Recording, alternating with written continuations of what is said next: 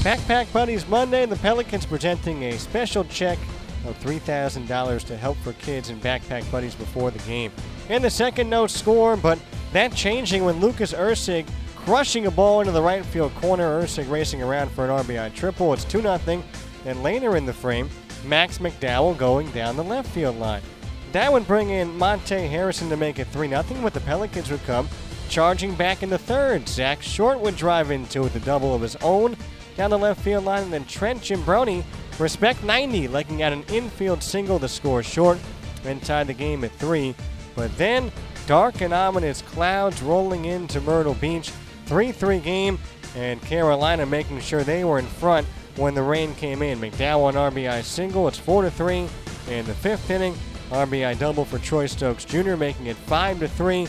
And then the Tarp would come on the field with Carolina up 12-3 in the middle of the sixth inning, and the game was called from there. So the Mudcats win this ball game in a rain-shortened fashion by a final score of 12-3 tonight. Carolina's 49-50, 13-18, and Myrtle Beach falling to 55-45, 12-18 in the second half.